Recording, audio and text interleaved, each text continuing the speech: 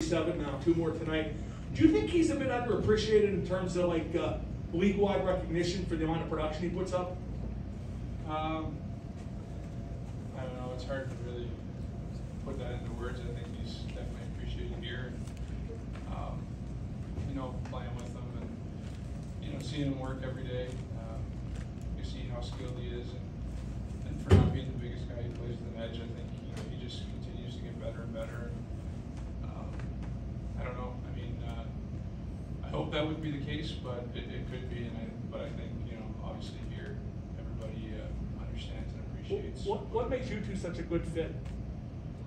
It's a good question. I think just trying to play the give and go game. Obviously, he's got a great shot, finds the net. So I'm out there looking for him. But he's somebody who can hold on to the puck and make plays himself. He's got a great shot. He goes to tough areas. So he's really a complete player. Taylor? You clinched a playoff spot for the 16th season in a row. Is it hard to not take that for granted with the streak going on as long as it has been? Yeah, I mean every year is a challenge, and you need so many things to go right to give yourself an opportunity to play in the playoffs. And it's not given to you, and you see how tight the league is. It's not easy. So you appreciate those opportunities. You work hard. Everybody works hard to give ourselves a chance to do that. Whether it's guys that are in Wilkes right now. I mean, there's so many people that contribute into your team having success, and it's good to know that. But we've got some games here to keep playing the right way and build our game for the playoffs. Mike in the middle.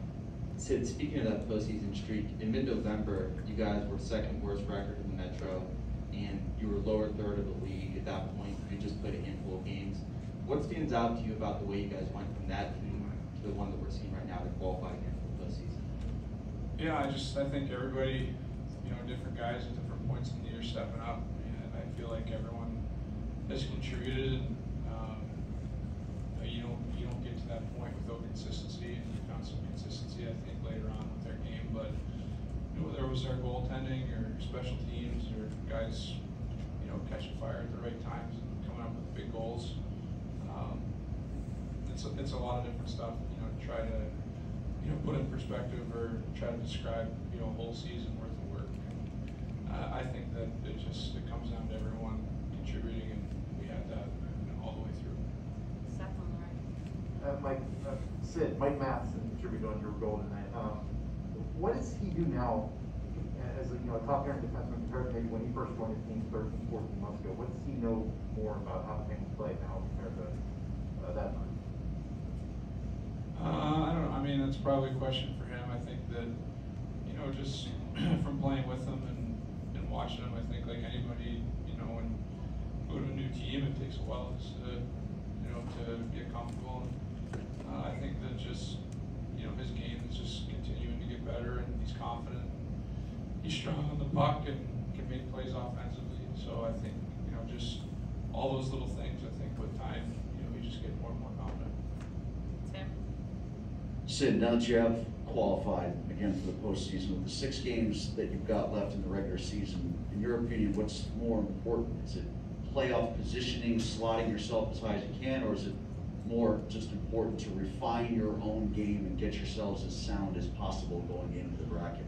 Yeah, I mean, I think one kind of helps the other, so I think just trying to play the right way, build, and obviously you want to win hockey games and feel good about your game. So I think those tend to go together most times. So we've done some good things and haven't got the results, and I think if we continue to do that, limit team scoring chances and play a tight game and really prepare ourselves that way, then I think that's the most important thing, and hopefully with that comes the results.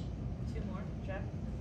Sid, coming down the stretch here, you got a little crazy at the end of the game. What are your thoughts, confidence on Tristan and the way he's played, and also with Casey, the goaltending you guys have done? Yeah, they've been really solid. Those guys have been steady, and I think we're always working to try to limit chances or not make them have quite as much work on a nightly basis. But there are going to be times where there's breakdowns or good opportunities, and they've been huge. Making key saves, timely saves. That's what you need. It's a huge momentum boost. So I think just, you know, they've been playing unreal, and I'm sure they'll continue to play the same way, but we've got a ton of confidence about them. Last one, Mike.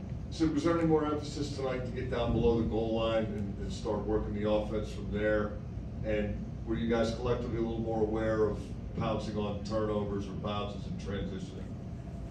Well, I think we liked what we did, and I think there, as far as in the second period, you know, we had a lot of zone time, created a lot that way, and I think we wanted to build off of that. Felt like, you know, in the second and third period when we were there, we had more of that zone time and more than down a bit. So I think coming into tonight, that was our mindset, just to keep doing that. Got good results from that. So yeah, I would say that, you know, playing a team twice in a row like that, it's fresh in your